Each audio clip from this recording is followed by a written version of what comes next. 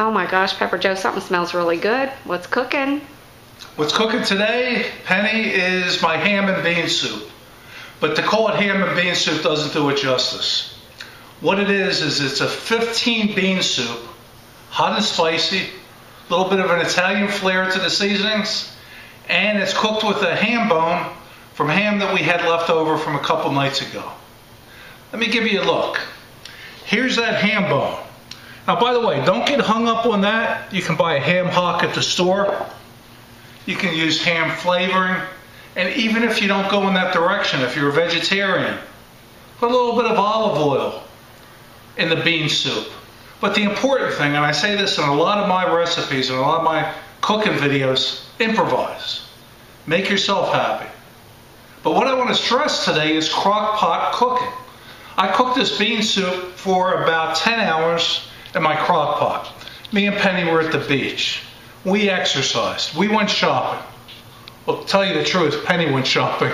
But anyway, we got all our household chores done. We paid the bills. We worked on the computer, blah, blah, blah. All the while, the 15 bean soup with ham chunks in it was cooking away. I love crock pot cooking. How do you know when the beans are done? I'll tell you my secret. It's when they're tender. All right, here we go. You saw the ham hock? Now check out this bean soup. Nice and tender now, ready to go. Major ingredients, I'm going to show you in a minute anyway, but it's carrots and potatoes and celery and garlic and onions. And then a whole bunch of seasonings. Now, let me show you more about the ingredients for my 15 bean soup.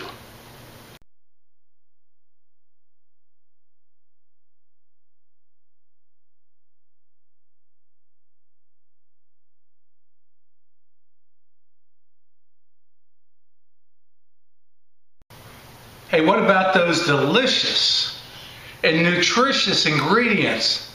Does that not make you want to go make some 15 bean and ham soup a la Pepper Joe? Now, let me bring this video home. I'm going to show you how we serve this 15 bean soup. Okay, one thing I may not have mentioned is along with that ham bone, you can see the chunks of ham that are in there. I chopped up maybe about a fistful, this big, of leftover ham. Always make a ham, keep the bone, keep a little bit left over. It's so great with eggs and ham, and of course I love it with soup. But let me serve this for you. Let me be your host and your chef and show you how we do it here at Pepper Joe's. This is how we roll. So you have your bean soup. I like to put in my black bean soup and my 15 bean soup a dollop of fresh sour cream. I use the light brand, and also always spices. This is my roasted cayenne peppers that have a nutty and roasted flavor. Sprinkle a little bit of them on there. Would you just please look at that delicious bean soup, ready to eat. So healthy, high protein, low calories, low fat, and so good for you. So there you have it, Penny. Any questions? Yeah, just one. Is that a salt and pepper beard I see? Yes, it is. I need to be honest with you.